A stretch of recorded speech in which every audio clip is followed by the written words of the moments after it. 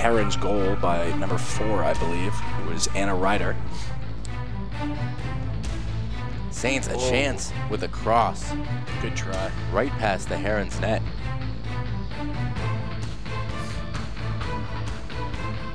Oh, and a dangerous play there.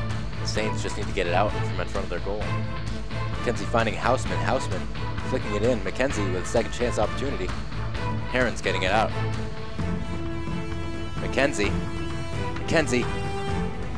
Shot off the goalkeeper. That one is sneaking in by the Saints. That's Lucy Stillman. Oh, wow. With a second chance opportunity. Grosshand smart defending. Ends up with a chance for her own team. That one flicked up in the air. Passes in the middle. Mackenzie finds a teammate. Now that one into the net. What a goal for the Saints. Saints up 2-1. That was Maggie Green. Schaefer knocking one to the top of the key to her teammate. And the turnaround shot goes off the post by Sophie Craig. Jason gonna have to dig deep. This would be electric.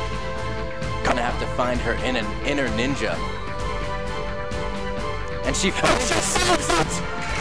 She makes the save! Jason, with ice in her veins, stops the ball from proceeding into the net. And the Saints keep the 2-1 lead. Saints will move to 2-2 in the Liberty League standings, and they are hyped. As they should be. That was an impressive win for St. Lawrence through and through.